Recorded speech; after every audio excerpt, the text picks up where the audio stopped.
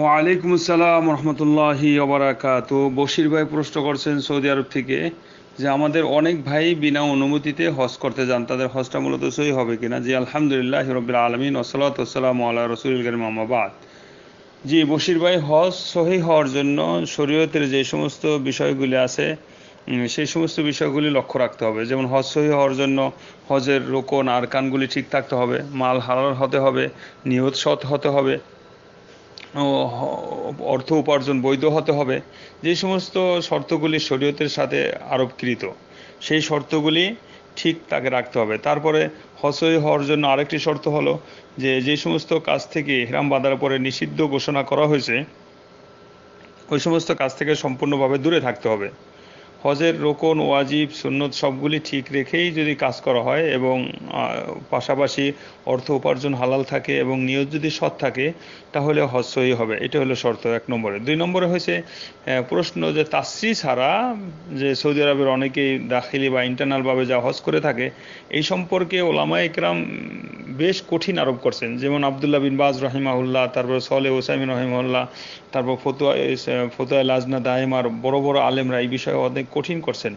আল্লামা সলেহ ওসাইমিন রহিমাহুল্লাহ তিনি একটু কঠিন ভাষায় বলছেন যে তোয়াত উলিল আমর, যারা উলিল আমর যারা আছে অর্থাৎ বড় যারা উলিল আমর রাষ্ট্রপ্রধান, আজকে ইসলামী রাষ্ট্রপ্রধান যে আইনটা করছে তাকে অনুসরণ করা সাধারণ মানুষ অনুসরণ তো এক নয়।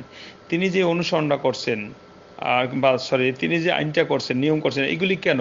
মানুষ দৈনিক বেড়ে যাচ্ছে, জায়গা সংকুলন হচ্ছে না, ক্রাইসিস হচ্ছে না, মানুষের ওখানে যায় মানুষের যে সমস্ত ঘটনা ঘটে বেশি মানুষের কারণে মানুষের মৃত্যু হয়, প্রাণহানি হয় বা মানুষের জ্যাম অথবা প্রচুর পরিমাণে জাম হয়।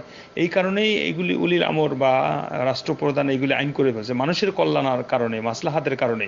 সুতরাং মানুষ যাতে বিপদে না পড়ে, মানুষ যাতে কঠিন সমস্যায় না পড়ে, মানুষ যাতে হজের এই কাজগুলি আল্লাহর ইবাদতটা সুন্দরভাবে সুষ্ঠুভাবে করতে পারে সেই জন্যই এই আইন করা উদ্দেশ্য। এখন যদি কেউ আইন যদি তার না মানে, অলিউল আমর যেটাকে বলা হয় রাষ্ট্রপ্রধান, মেন রাষ্ট্রপ্রধানের আইন যদি কেউ না মানে তাহলে নিছক গুনাহগার হবে। এটাই আমাদের মত যে তারা সম্পূর্ণভাবে গুনাহগার হবে, এটাতে কোনো সন্দেহ নেই।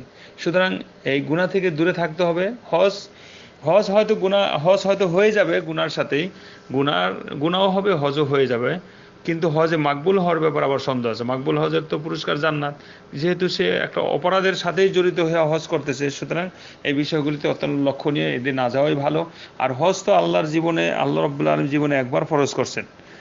হজ সব দিক দিয়ে যেন মুক্ত থেকে তার ফরজটা আদায় হয়, আল্লাহর কাছ থেকে যেন সম্পূর্ণভাবে পুরস্কার লাভ করতে পারে, সেটাই তো একটা মানুষের লক্ষণীয় বিষয়। আর হজ তো এইভাবে যাওয়ার জন্য তাকে ফরজ করা হয় নাই। তাসরি ছাড়া যাবে কেন? তাসরি ছাড়া যাবে ওই ব্যক্তি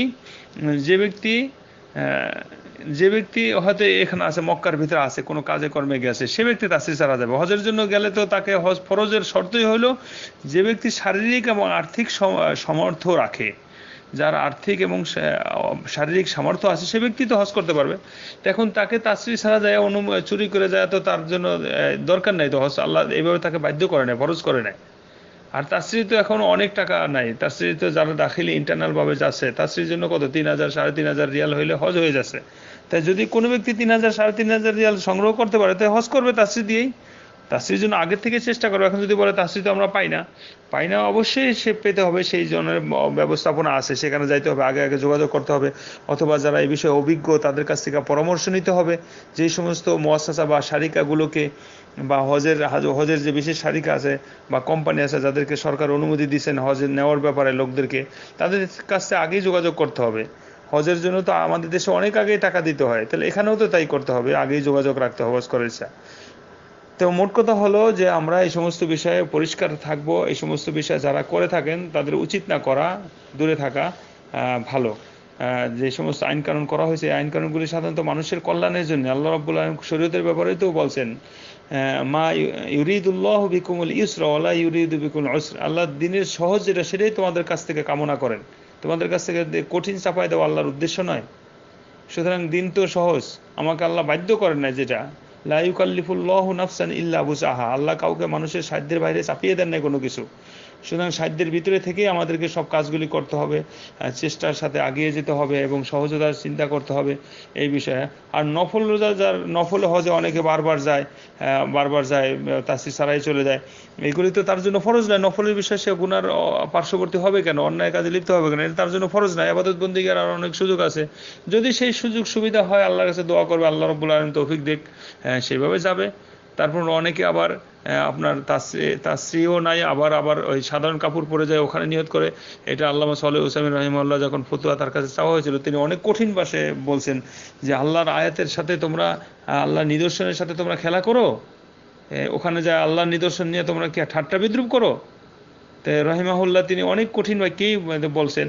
তো এই সমস্ত বিষয়ে আমরা পরিষ্কার থাকব, স্বচ্ছতার সাথে আমরা থাকব, যে শরীয়ত বিরোধী কোনো কাজে যাতে আমরা লিপ্ত না হই, এগুলি থাকতে পারলে ভালো। আল্লাহ রাব্বুল আলামিন আমাদের সবাইকে সঠিক পথে থাকার তৌফিক দান করুন, আমিন। আসসালামু আলাইকুম ওয়া রাহমাতুল্লাহি ওয়া বারাকাতুহু।